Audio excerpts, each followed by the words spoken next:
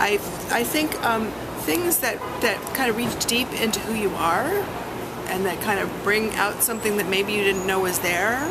So, you know, Lake Minnewaska up in the Catskills, which is so composed, and all of a sudden you just see the mountain landscape as something that you really are a part of. But things, music.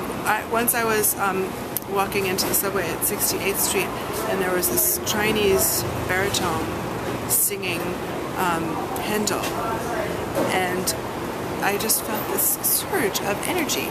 I think it's when there's unbelievable energy that people have and you kind of pick up on it, it's very inspiring.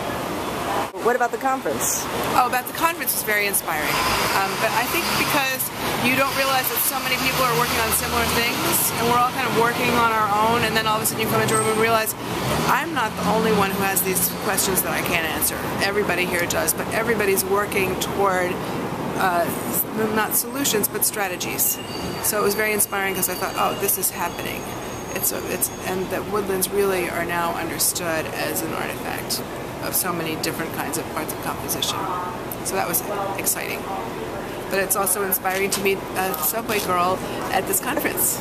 So, all right. We're all connected. Yes. Thank you very much.